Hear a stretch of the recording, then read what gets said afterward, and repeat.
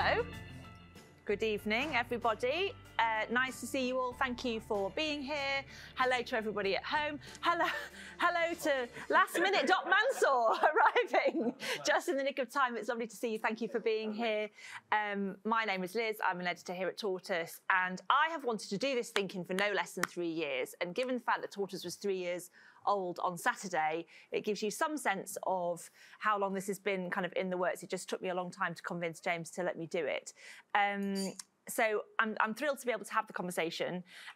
We had a conversation that touched on some of the similar themes that I think might come up this evening at our Civil Rights Day of Thinkings that we did in, was it October time, 2019, something like that, when we talked about what happens when secular and religious rights clash. And we might get into some of that this evening. Let us start, as is customary, before I bring in some of our brilliant experts, 2 here in the room and 2 at home, with a show of hands. And feel free, everybody watching along at home, to post in the chat your feeling.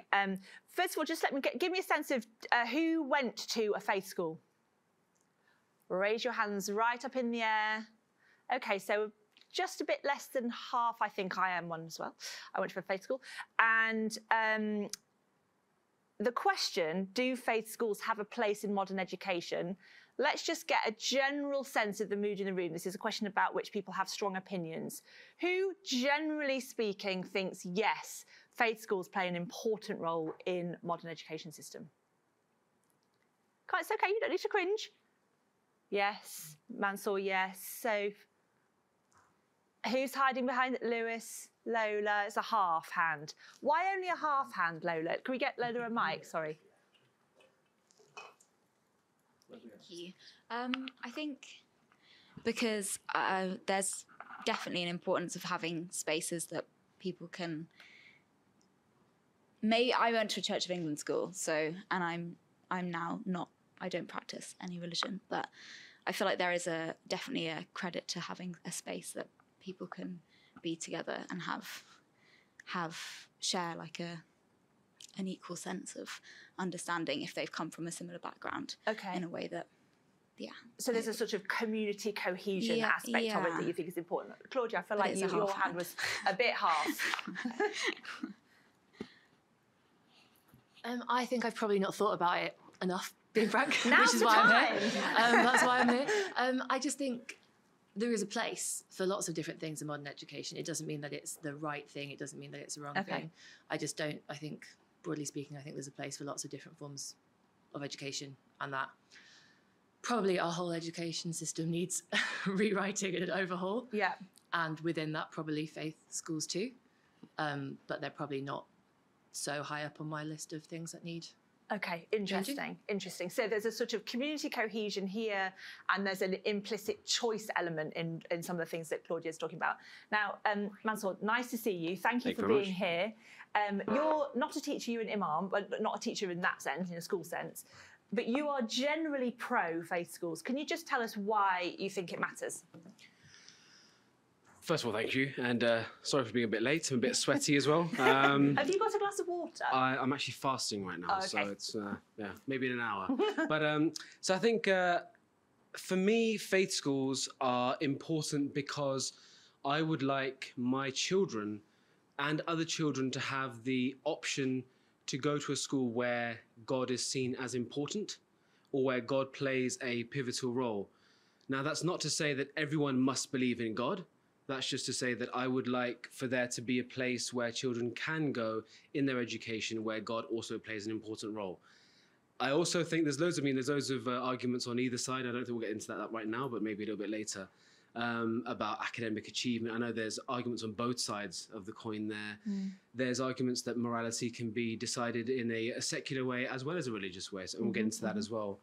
But I generally feel that as a kind of an opener, I feel that God is incredibly important in many people's lives, and I believe that starts from a very young age, and so young people should have the option to be able to be exposed to that, and they should live in an environment where they can be theist and proud.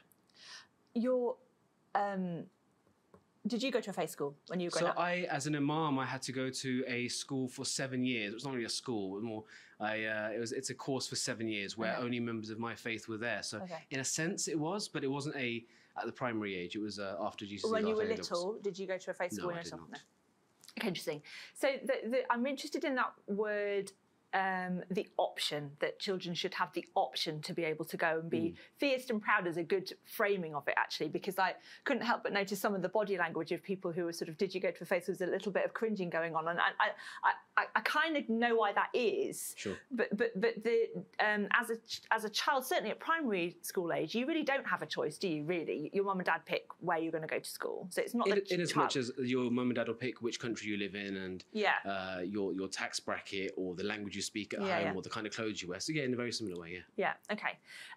Interesting. And thank you to the people already joining in on the chat. We'll definitely make sure we have time to hear from you, some of your education experiences and so on. I'd love to speak to Sarah Hill now, who is one of our invited experts, who I think who's joining digitally. There you are, Sarah. Hello. Hello. Hi. Thanks so much for being here. Now, the reason why we wanted to hear from Sarah is because you have it won't be unique, but you have a very valuable and particular perspective in that you are a governor of a Church of England primary school, but you teach in a different primary school, which is non-faith school. And therefore, you can tell us quite specifically what the differences are between them.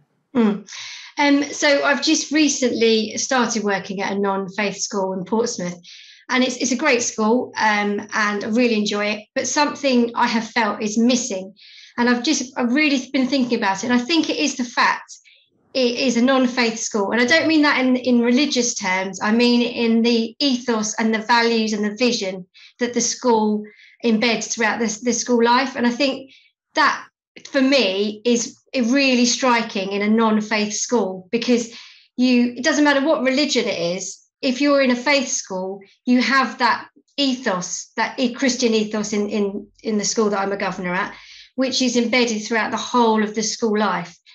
And when you go to a non-faith school, that is somehow lost a bit. And I think that for me is really important. It's about the vision and it's about the values and the ethos more than anything else. Can you describe to us the values and ethos in the Church of England primary school? How are they expressed? Like my kids, they don't anymore. Actually, they're both in non-faith schools now. But they started off in the local primary, which happened to be C of E school, and it was very much, you can see there's this sort of rainbows on the wall with love and be kind, and it's all of that kind of governance. Tell us how it comes to life in the school where you're a governor.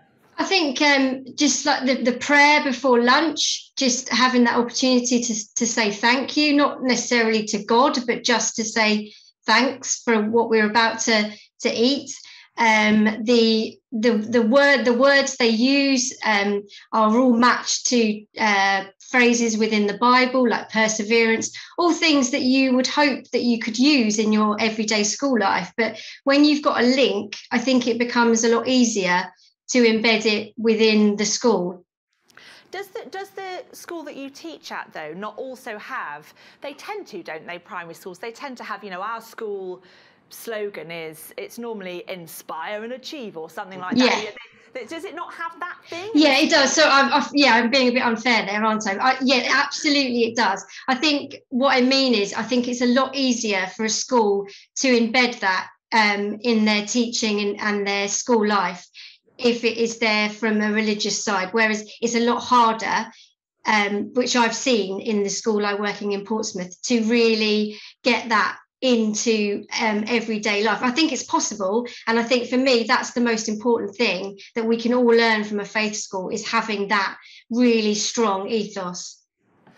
As a teacher, so my son, when he was about 6, I think, and as I say, at the time was still in a local primary school, C of E, came home and said, in many ways, classic Sam, Mummy, at school they don't tell us when they're teaching us the truth or when they're teaching us the stories.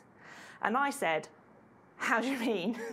And he said, you know, it's not signposted, that wasn't his word, but there's not a sort of, the teacher doesn't go, now we're going to do the thing where we talk about the Bible stories, which is stories, versus now we're going to do the thing where we talk about the dinosaurs, which is real. And it wasn't clear, it was like, you know, he likes to know where put the hat on or the red hat on or whatever. But as a teacher, in a faith school environment, because obviously you have to teach the national curriculum, but in an RE or whatever you call it, you can say what you want. Is that not problematic?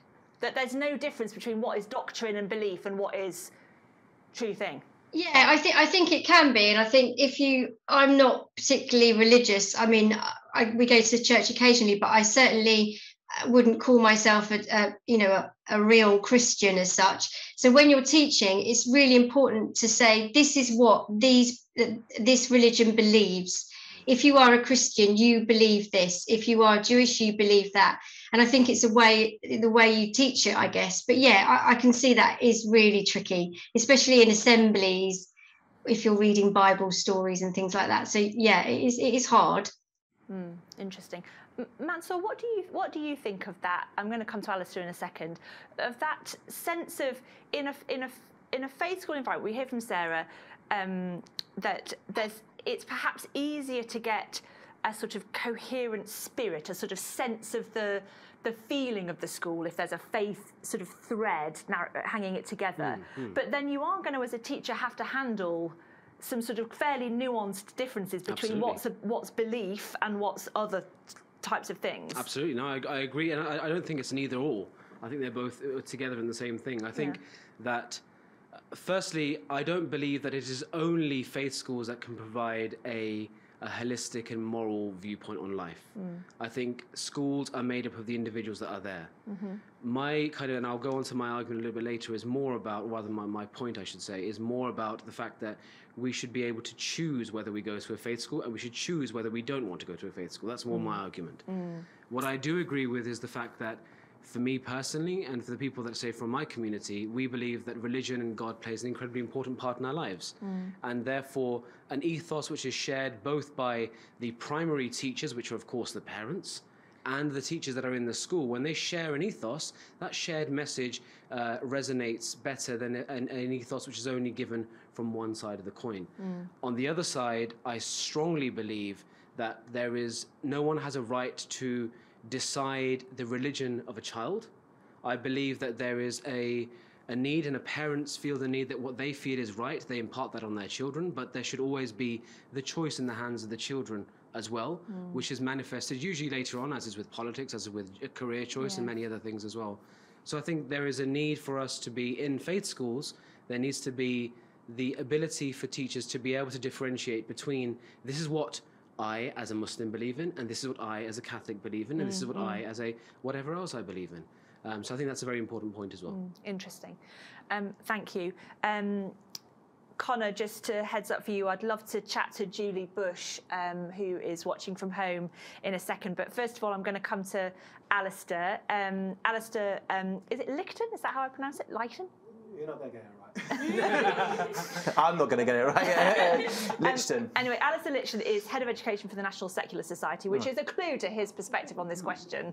But Alistair, we've heard, some really thoughtful reflections on the benefits, the considerations, the role of faith schools in the sort of rounded development of children, in the, good teachers, absolutely possible to sort of handle the nuances of the different types of information and thinking that you might be imparting. So what's the case against? Well, the case against organising public education around religion is the same as the case against organising public libraries, public job centres, hospitals, etc. It's not a unique thing to religion. It's it's a bit of an accident of history that religious organisations have such a big role in this one particular area of public service, and they don't have at least in this country, they don't have as big a role in other areas of public service. There have been some really interesting interventions sort of popping off the theme of choice, but is it okay if I follow up on the thing of ethos and values? Now, I assume there's a good amount of religious and belief diversity in the room, and if we were, any of us, to write down 20 words that describe our most important values to us, we'd probably agree on most of them. And in fact, if you go and look at hundreds and hundreds of schools' ethos and value statements, whether they're faith schools or not faith schools, and you look at the words they use and the language you use, you will find that there is basically almost total overlap on all of the terms that are sort of widely held public values. The only difference you will find is that faith schools frame those values in exclusively religious ways. And framing a value in an exclusively religious way is different to framing it in a personally religious way. I have this value because I am this religion versus this value comes from this religion. And looking at, and all schools have of these values, every school will teach kindness, tolerance, etc., regardless of its ethos. But faith schools frame it in this exclusively religious way. And this is a big problem. I've read church inspections of faith schools that will explicitly praise the school for promoting values such as kindness and tolerance, but criticise it for not rooting it exclusively in Christianity. That's how they inspect the schools. That's how they want the schools to frame this sort of ethos. Alistair, sorry to interrupt. A very good question asked on the chat from Andrew Gooder, which is, what's the definition of a faith school? I should have done that at the beginning. Yes. But we are talking about a very specific type of school, and there are sort of parameters and sort of rules about what you can and can't do if you are a faith school. So we're particularly interested, I think, in state-funded faith schools, but not only. So just what are we talking about? So I think most people, when they use the term faith school, and we should also recognise that faith school is in English and Welsh quite focused. If I was sitting here in Northern Ireland or Scotland, we might be using different terminology.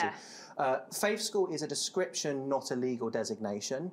But because there are multiple legal designations, schools can be designated as having, state-funded schools having a religious ethos, a religious character. They can be religious. They can be academies, voluntary aid, voluntary. There's a wide variety of structural things, and there's big differences in their powers. So, for example, voluntary controlled faith schools will very, very rarely have discriminatory admissions. Voluntary aided faith schools will almost always. But faith schools it's a generic term, but my experience of speaking to people with, if I'm wrong on this issue, please feel free to come in opinion. But my experience is when you speak to people about faith schools, even if they recognise that is a wide variety of things it describes, most people have a general understanding of what you're talking about. I think so, yeah. I mean, I don't have a massive problem with that, no. Yeah, I think that's I also really like your beard, by the way. Oh, thank you. It's a good beard off. So Alistair, I interrupted you in your flow there. I was done on the ethos thing. Yeah. But I'm happy to. So let's talk about the sort of the wider case against. There are some of the things people say about faith schools. If I'm talking as a parent, so I was living in London, had my young family. My son was just 2. I just had my daughter, and so you start thinking, where are we going to send these children to school? And you look at the available options. Yeah. And option 1 is the really amazing, Ofsted outstanding, non-denominational, non-faith school that everybody wants to go to, and you don't stand a chance. Option 2 is the C of E primary school, which is very nice, but you have to go and pretend to be a Christian for a year, and they check you off and do that whole thing. Option 3, in our case, was a predominantly Jewish school that had a sort of preference for Jewish families because we lived in North London, and option 4 was Grange Hill, sixth class entry, terrifying, and in special measures. And so it's not ideal because a lot of my sort of mum friends, you have mum friends, they all did the thing where they pretended to be Christian for the year it took until they got the letter to say their child had got into that school and then didn't go again. I couldn't quite bring myself to do that, so we moved out of London, which is not an uncommon thing to do. So the point about choice, I think, is an important one to sort of really, what do we mean when we say that? Because there are other elements of social engineering relating to faith schools indirectly, aren't there? Yes. I think the term option was used a couple of times in the audience, and you also used the term option and the term choice. And the narrative, the argument, faith schools promote choice, I understand that does make an intuitive sense. That does seem to make sense. Unpacking the reasons why that's actually a really flawed idea does take a little bit longer. I won't go hugely into like numbers, but we should say 20,000 families a year in England are assigned faith schools against their preference. 3 in 10 families in England live in areas that face high or extreme restrictions on the option of a non-faith school. So those are kind of the factual problems with the choice narrative. But there are deeper problems because faith schools are public services. They are not products. We do not go into a shop and pick, and we pick our absolute favourite bar of chocolate out of 100 different options. When we come together to fund schools, these are public services. We're citizens, not consumers. So the choice, and there's all sorts of choices we might like about faith schools, but I don't think anyone on the panel. Okay, actually, here's the experiment. Hands up if you think you should have the choice of a Labour Party and or a Conservative Party school. Only those two. Only those two, yeah. Those are the only two. So we don't think that particular choice is important. I know which I'll pick, but that's a different question. But perhaps. We also don't think that the choice of having an atheist school that's not a choice that we pride. It's not a choice I think that any critics of faith schools would campaign for. The choice narrative also is and I don't know your views about religiously selective admissions, because many people who are very supportive of faith schools still recognise how morally wrong and destructive discriminatory admissions are. Many faith schools, but the choice of school interacting with discriminatory admissions as the situation you're describing, that doesn't kind of work. So the whole choice narrative is it's appealing in a simplistic way, and it's appealing if you've not because you haven't considered the other choices, the factors that restrict people's choices, and also the other choices that we simply don't have. Yeah. Is it discriminatory? It feels like it is, but there are laws about that. So how can it be okay if it is? Because we have an exemption to the Equality Act. So it is just a factual matter that it is discriminatory. It is lawful direct discrimination. There's many forms of discrimination which are lawful. If I were advertising for a job for an imam, I would legally be allowed to say I am discriminating in this job and I'm going to require that a practicing Muslim. If we couldn't do that, it'd be a crazy situation, I'm sure you imagine. So there are areas where it is legal to discriminate between people for provision of public services, etc. There is an exemption in the Equality Act which allows faith schools to have admissions policies that would otherwise be unlawful direct discrimination. And this is a matter where there is quite a lot of consensus across all religion and belief groups. There are people who are very pro-faith schools who recognise that discriminatory admissions is just completely wrong, that are vehemently against it. We have criticism. Some people say that why don't you just focus on the discriminatory admissions, because you would be able to build so many more connections, so many more allies. And the point I would make is that we do. We work with people with a variety of views on faith schools around other specific issues such as that, and not just discriminatory admissions. But I just bring that up because that tends to be what many people see as the most egregious aspect of faith schools. Yeah.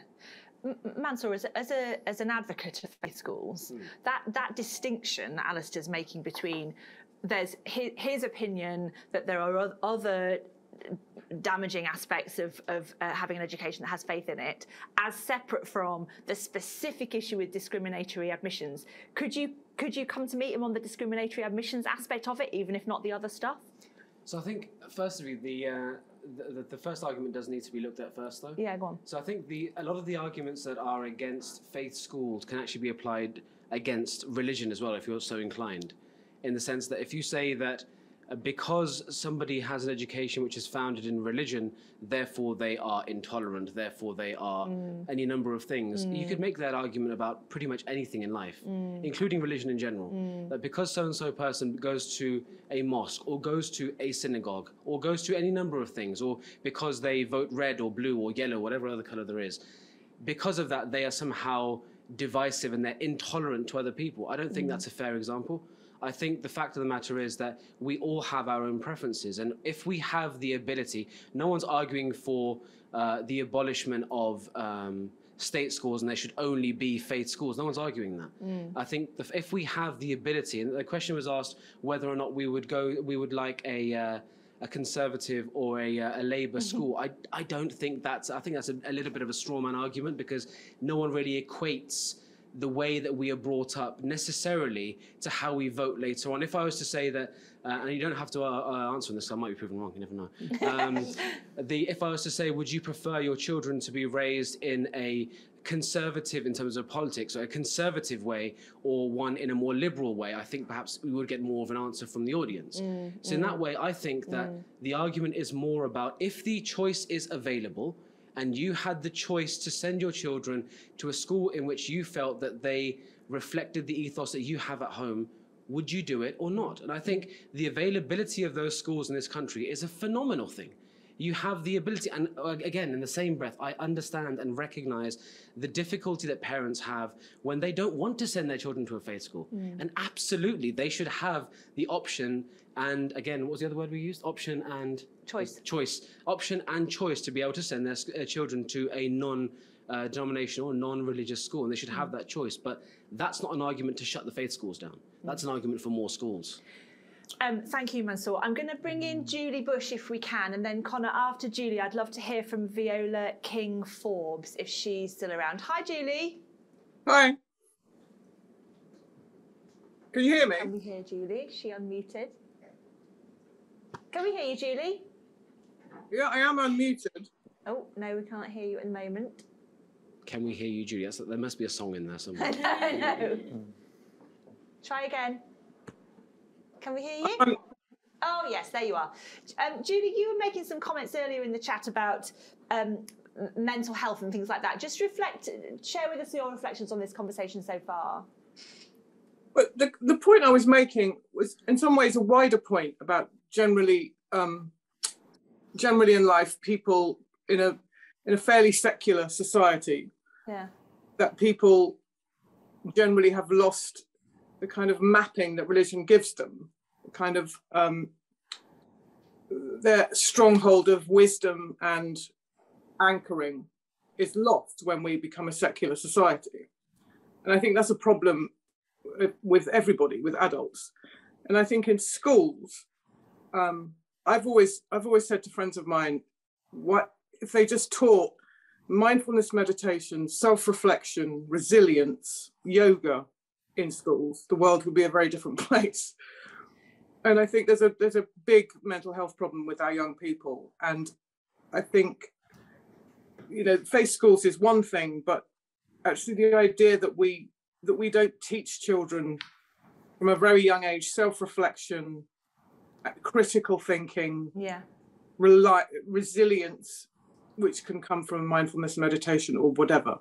We don't teach those things in school. And I don't know why we don't teach those things in school, because I think it would be actually quite helpful for children. Yeah, thanks, Julie. I think Julie makes good points. Two thoughts I had when she was speaking. First one is, funny enough, my kids in primary school did have mindfulness sessions every week, and sometimes they come back and they say what they've been doing, and I think, oh, what on earth goes on? But they sort of, my daughter said they sort of stand in a line and they sort of rub each other's shoulders, and nobody wants to be the one at the back because nobody's rubbing them. But anyway, so they have had a little bit of that. But I'm being facetious. Yeah, so you think, right? They're forever in a circle in a primary school. I don't know. But I know I'm being facetious to Julie's important point, because I think it is an important point. But the second thing is, I wonder if there have been any studies done on happiness or security or sense of well-being of young children in schools that are faith schools versus non-faith schools? Do you know of anything of that nature? I'm not aware of any broad population studies. There are, we know some subpopulation studies. We know LGBT children are far unhappier in faith schools. There's been a change over the last decade of an increased focus on character education, on resilience, on schools' duties to teach social and moral development, etc., and all these things.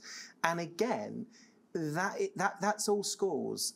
The idea that faith schools do this particularly well, or any unit, the only way they do it in a unique way is by framing it in an exclusively religious way. And again, it's the framing it in the exclusively religious way that is a problem.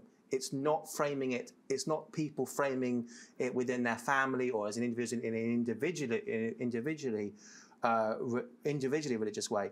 I would be interested on those sorts of studies of happiness, etc., across a broad school way. Yeah. I think it might run into, and this is putting more my kind of researcher hat on rather than activism hat on, I think that would run into the same problems we get around these studies that try to show the mythical idea that faith schools perform better. There's a faith school effect in terms of academic performance. That going to a smaller, more homogenous school might, and indeed coming from the social economic selection we see in many schools, coming from a more affluent, more affluent background, would probably have a big effect. It'd be difficult to correct for other factors. It will be difficult to correct for other factors. Yes, but that would be interesting. And it goes to say when people talk about the character values and what the values they pick in schools, they don't actually tend to mention religious values as much as you'd think. I saw a study once, and this is on our faith school research bank. I'm afraid I cannot remember the name of the study, asking why Muslim parents wanted to send their kids to faith schools. And bear in mind also, there's in no way do all Muslim parents want to send their kids to faith schools. Concerns over racism were a big reason why they wanted to send their kids to a school where they were safe. Where they would feel that the cultural background of the majority of pupils would be similar.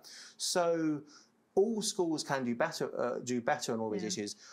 I just don't think there's any other area of public services where we think segregation is segregating people by any sort of demographic is the solution to problems with community cohesion between people. I want to hear from Viola. I want to bring in Joshua. We have another invited expert who's got a particular, who's a head of the governors at a big Jewish school, I think in Manchester. Yeah. But before I do, and I can see some hands up in the room as well.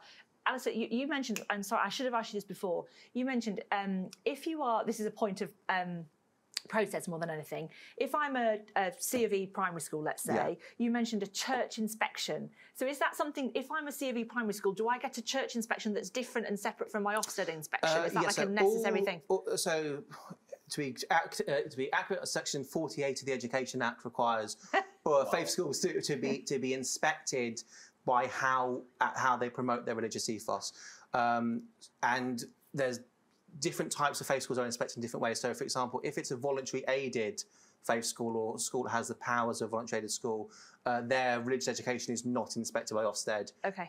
Their religious education, collective worship, relations and sex education, lots of things to do with ethos inspected by the faith body. Okay. But all schools with a faith designation should legally be inspected by their religious body to ensure they're promoting a rigorous religious ethos. Okay, great. Let's hear from Viola, and then I'd like to hear from Joshua as well. Hi, Viola. Hi. Hi. I was very taken by your comment in the chat about the binary view about teaching. Just talk us through what you were saying. Yeah, so I mean, I guess I have a couple of slightly different thoughts related to it, and I think some have kind of been made before.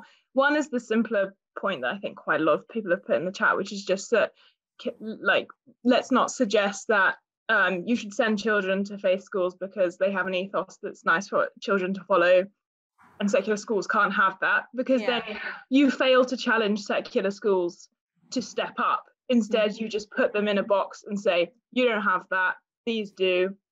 And then I guess people at secular schools might think, well, okay, that's not for us. And you see that across society. It's not just with faith. You see that with so many things when we create a divide and say these people have something, they're good, you're bad, or whatever. People go, okay, well, I'm the bad person, I'm going to go do the bad thing then.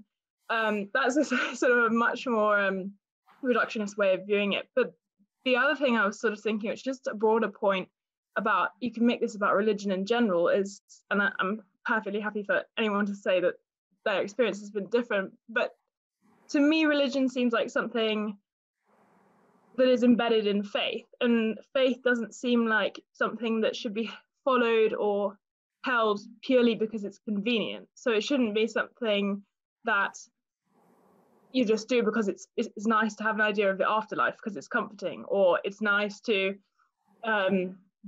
you're just good because you have faith, or you send your child to a faith school because that will make them a good person. I mean, I kind of feel as if people should be good and people are people, and then also faith is about your relationship with God, and we should all strive to be good, kind, loving people. And that doesn't to associate that with religion almost undermines the religion and undermines people who are loving anyway, because so there's some kind of causative factor between the two of them. I understand the point you're making. Thanks, Viola. Let's chat to Joshua now, if you're there. Joshua Rowe, who is chair of the governors at the King David High School, which is a Jewish faith school in Manchester. Hi, Joshua. Hi. Thank you very much for being here, and I'm sorry to have kept you waiting patiently while we've been just quite a lot of people wanting to weigh in. Now, Joshua, you're chair of the governors, so not a teacher, but obviously very involved in the school. It's a secondary school? There's a primary school and a secondary school and a nursery. All the way through. All the way. And you have had a particular...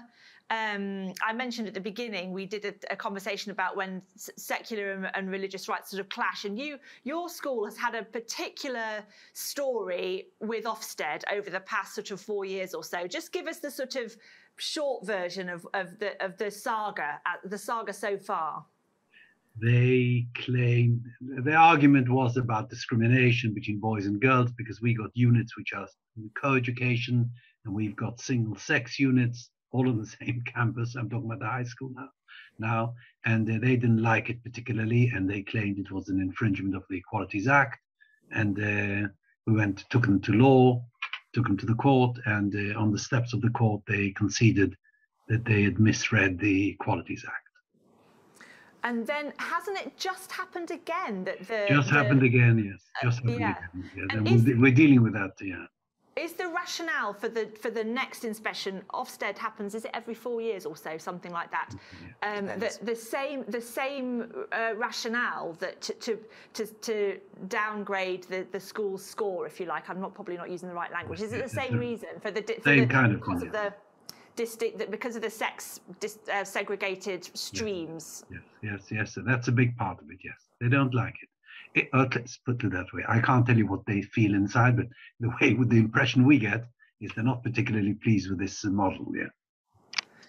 So is it your sense then that the Ofsted inspectors, when they arrive at the school and they spend their 2, 3, 4 days, however long it takes for them to do their thing, they score different aspects of the school's performance, don't they? There's different measures. Is it your sense that they arrive having already made their mind up because you are a faith school? Look, I've been in this post for 32 years, and I've been through some 8 inspections, and the difference between different inspectors is marked. It really is. Some of them come with such a positive attitude and everything is fantastic, and some come with an apparently negative attitude, and then everything becomes bad, however good. You're with me. So it is very subjective. I find the whole Ofsted process to be very subjective. There are no objective standards. Results used to matter until 2019, but now exam results also don't count for much. It's sort of a general feel of how you prepare children for life in Britain. It is becoming more and more subjective. What I'm trying to say, Ofsted, some of the inspectors were amazing, and some we have more criticisms of. Hit and miss.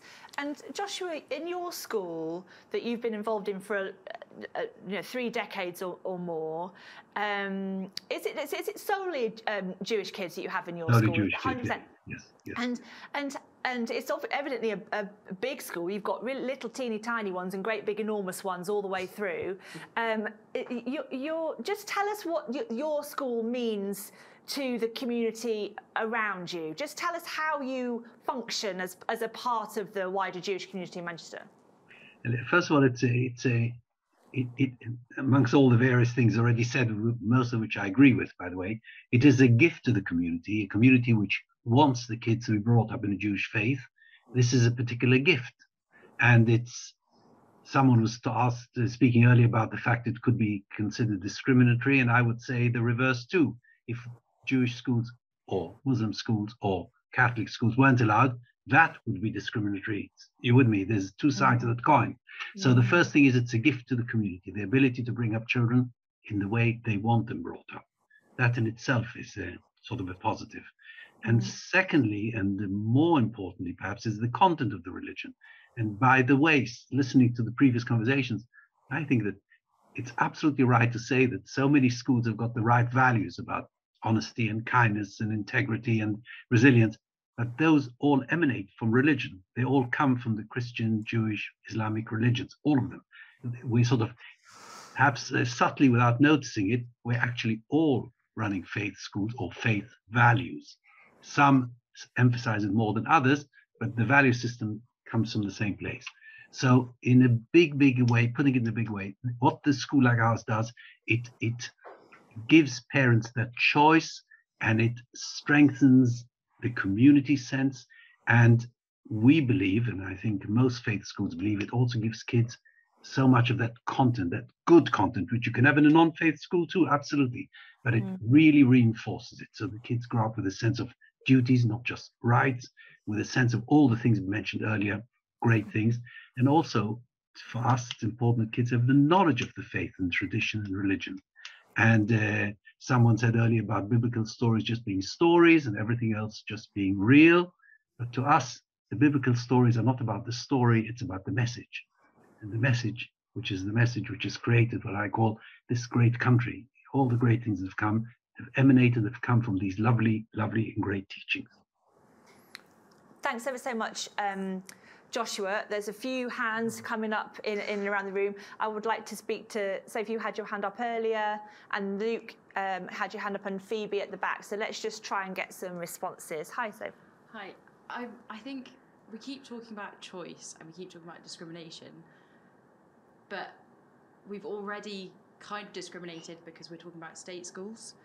And I think for me, one of the huge things is that our education system is a product, and we do think of it like consumers, because there is that choice, and not for all people, but there is that choice of, do you go to a state school or do you go to a private school? And for people who can't afford the private schools, it's okay, well, within my lot and within my catchment area, which is the best school? And often it's not necessarily based on exams. I think you're right, it's discrimination. It's whose parents are willing to lie to get you into church school. And I think you can't have this conversation without having a wider conversation about education and saying that we're failing both faith schools and non-faith schools because we are already allowing discrimination in other areas of education. So maybe if we just say that we don't like discrimination full stop, and that, you know, you can go to whatever school is on offer, and that might be that they teach, you know, Islamic teaching or Christian teaching or or secular teaching, whatever, that is the choice. But I don't think we're actually talking about a choice necessarily. I agree that the choice is illusory in much of it anyway. But when I mentioned I feel like I've said this already in the thinking, forgive me if I'm losing my marbles, but when I said to my former colleague here at Tortoise, Chris Cook, who was brilliant on public policy, and if he was here, he'd be, you know, bursting to join in, I said, what's the deal with faith schools, Chris? And he said, the whole thing is we can't afford not to have them. And so to your point about, you know, why don't we just even everything out, get rid of private schools while we're at it, it's a free-for-all, that's when the money conversation comes in. But Alison, you're not convinced about that. No, can I make a? I just wanted to kind of make a very small point about the previous school in Manchester.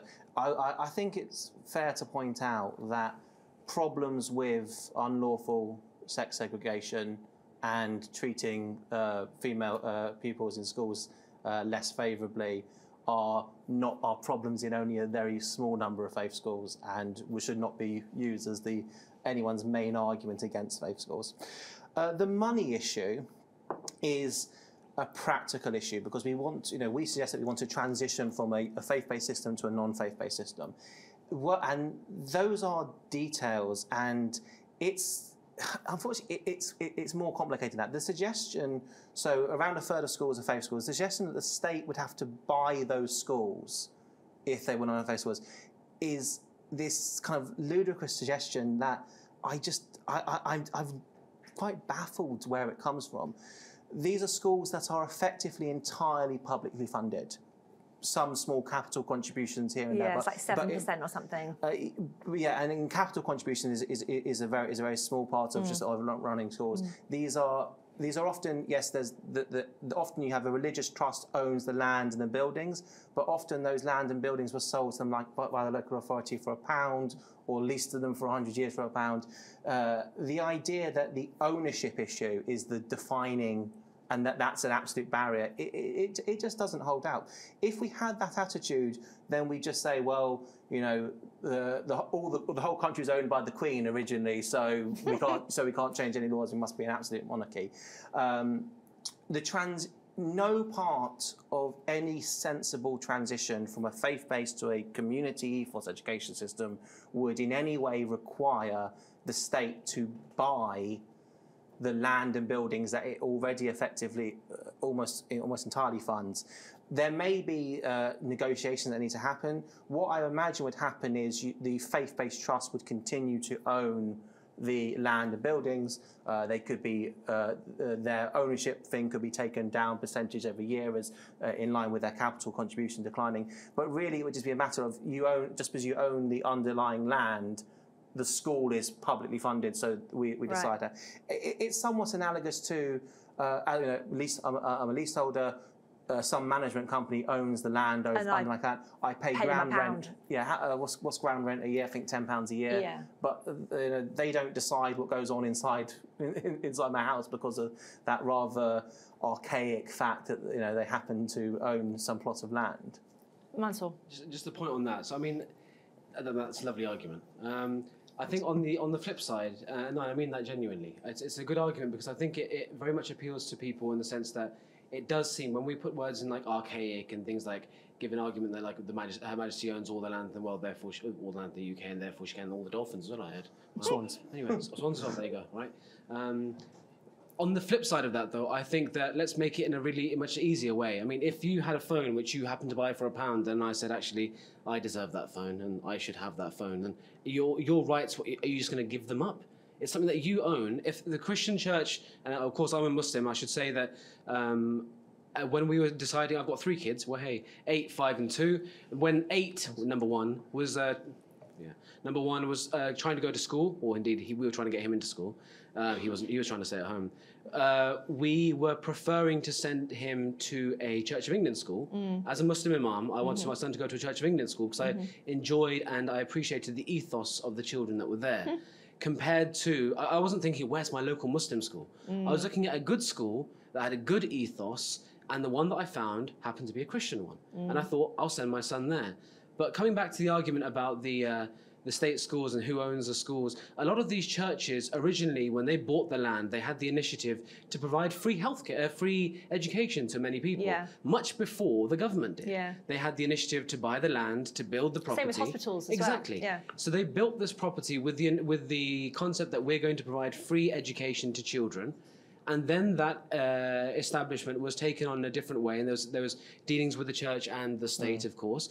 But right now, we can't be taking those buildings away simply because of the fact that it doesn't suit our own personal ideologies. I agree that the mobile phone quartet is not a perfect analogy, and that's a bit of a rose-tinted view of history, because the religious organisations did play an important role in developing universal public education, with that all along supported by and funded by the state, and also while for large parts of the history, unfortunately, I mean the Church of England can point to his historical good record and the Catholic education system as well in providing schools for poor children before we had state education. We now have state education, and also who was it that really fought against the development of state education? This isn't what we disagree on, though, is it? This is a very personal moment. You're pro-faith schools because of the reasons I think you have some maybe misconceptions about the academic performance. You've got what I view as a quite simplistic view of choice, but that's your view of choice. Our disagreement is about that. Our disagreement is not about the technical details of peppercorn rents and etc. and who owned and the governance of trust. That's not what we disagree about, is it? That's so. And if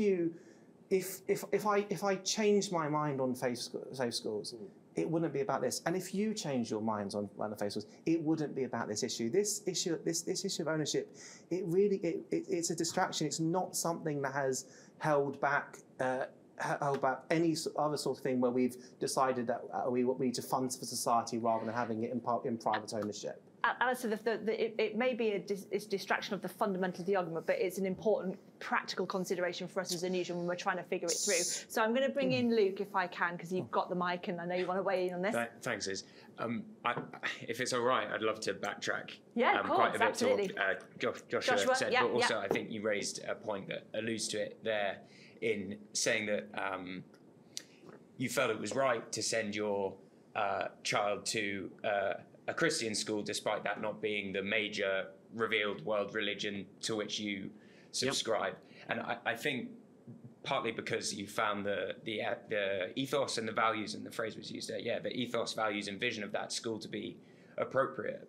I think that's interesting, because what we risk in saying, as Joshua did, that those values emanate from world religion is excluding every other person who doesn't subscribe to a major world religion from the group of people that can hold those values. And what I mean by that is anyone who either believes that what the major world religions we have today, Christianity, Islam, have a deeper, more ancient origin in a much more multicultural and diverse history that we can see in the archaeology of regions like the Middle East, the Levant and South Asia. And what we're risking, I think, in assuming that those values emanate from the present world religions is that there are people dotted around the planet today, overwhelmingly in marginalized communities, who don't have access to those values, don't have access to that ethos, and couldn't possibly run a school or another institution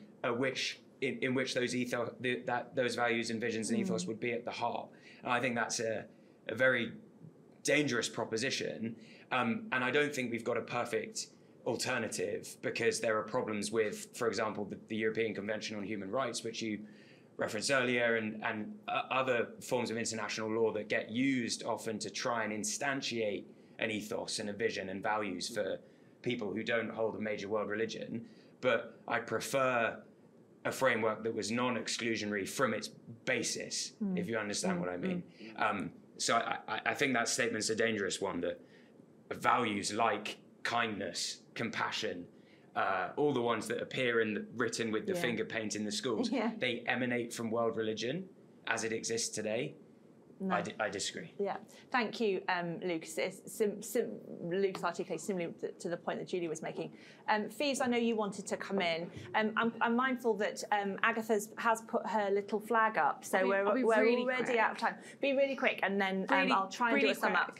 I think I'm surprised that this conversation's been so positive. I feel like we're talking about the positives of secular and the positives of faith school, and like I really think we need to say like there are some significant negatives, and it might be specific schools because we're talking very broadly about religion and these groups of schools, but there are specific actors. So I'm thinking specifically because you reminded me because of Chris, and he posted about his mum was on the board of the school where the Southwark diocese like stepped in and kind of said we shouldn't have this author come and teach, and they quoted the fact that the Equalities Act gives them the right to do so.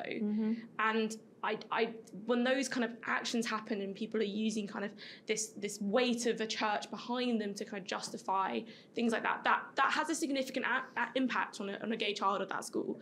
They're being told that this is an issue rather than having this kind of open conversation. So I think it is important to like remember that in the context.